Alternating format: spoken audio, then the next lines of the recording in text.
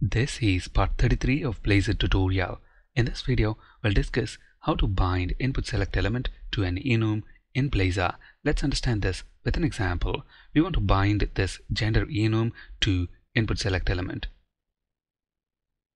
If you recollect from our previous videos in this series, the built-in input select component does not support binding to an integer property. So that's the reason we have built this custom input select component to be able to bind to department ID property, which is an integer. The built-in input select component supports binding to an enum out of the box. So we can either use the built-in input select component or our own custom input select component. In either cases, the code is going to be very similar to this. So let's make a copy of this and then change the bits that are required. First, let's change this label text to gender and then this for attribute as well. Next, instead of using our own custom input select component, let's use the built-in input select component. And remember, it is the gender property on the employee object that carries the employee gender. So let's bind this to employee.gender property.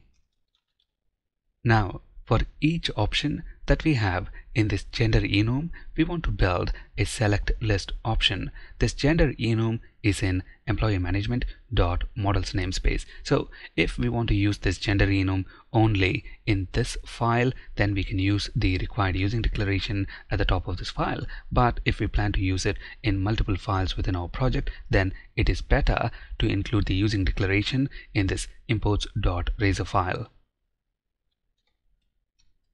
Next, we need to loop through the enum member values. For that, on the enum type, we have getValues method, and to this method we need to pass the type of our gender enum. So let's use the type of keyword and then specify the name of the enum, gender, and let's also change this loop variable to gender to keep it meaningful.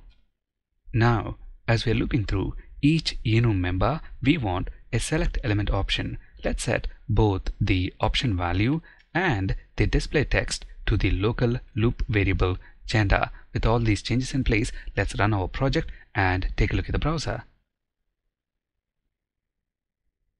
We are on the home page. Let's click edit on one of the employees. Mary's gender is female, so on the initial form load, the correct option is selected, and we also see the list of all enum members as options. Now, if we change the selection to something else, we don't have any exception, so our binding is working as expected.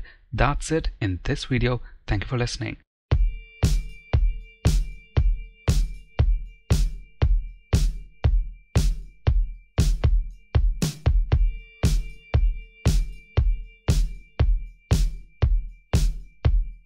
One, two, one, two, one, two, one, two.